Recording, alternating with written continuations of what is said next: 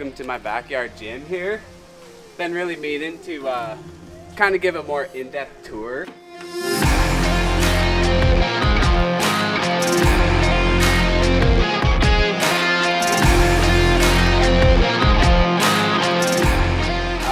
Yeah, so here's the space. This is 10 by 16 is the space. Just a tough shed, got it at Home Depot. I just ran electric out from my house. So now we have electric, lights, etc. Then me and my dad just insulated it, put drywall up. Thought this little tongue and groove looked pretty slick, so some aspen tongue and groove. And yeah, then the rest is just pretty much basic workout stuff. I wanted equipment that either didn't take up much space or served multiple functions. Like a squat rack's pretty necessary, bench is pretty nice, and a spin bike is pretty crucial. You know, a nice smattering of kettlebells, plates, some like mobility work, bands. The biggest thing for me was just having this space, because if you're trying to work out in your living room, it doesn't always pan out. But if you can come out here, listen to some tunes, get your session going, it's a good time. Last but not least, got the necessities. Little Red Bull fridge, get the workout started. Little speaker set up, you know, let's get going.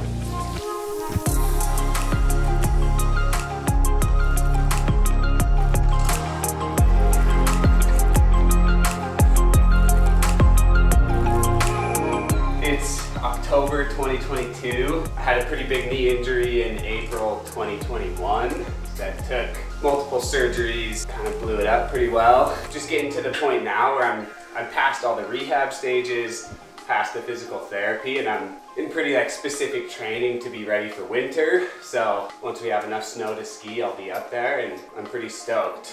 And on that note, it's like I'm 30 now and kind of hit this point after a bunch of knee injuries and a lot of time on the couch to think. Finally at a place where I'm not really nervous to get back on snow, because I've shifted my mindset from getting out and exploring places that I've wanted to go but never have.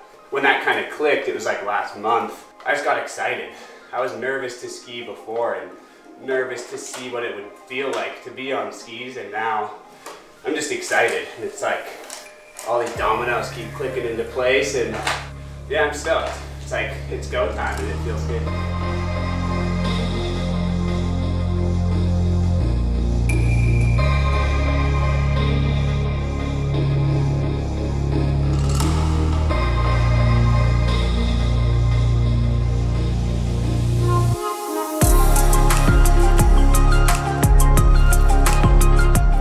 That's like the last phase kind of getting strength back. There's all these different like portions of strength, right? There's like this kind of eccentric drop and like the load before jumping, and then it's like how much force you put in the ground to jump, and then the landing, that like eccentric slowdown phase.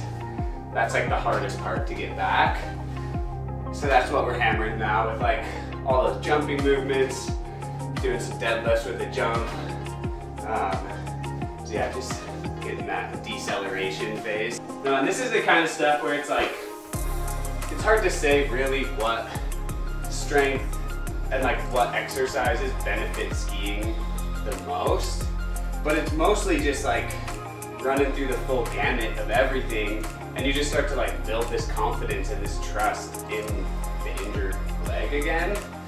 And so that's kind of, it's kind of this like long-term carryover, I feel like, where it's just, you do all these different exercises, and then your brain is just like, I can do that, I can do that, and then once it's go time on a bike or on skis, you're prepped. And you know, and then the muscles are like physically strong, obviously, but it's almost more of a mental, like the whole training piece for me is just as big mentally as it is physically.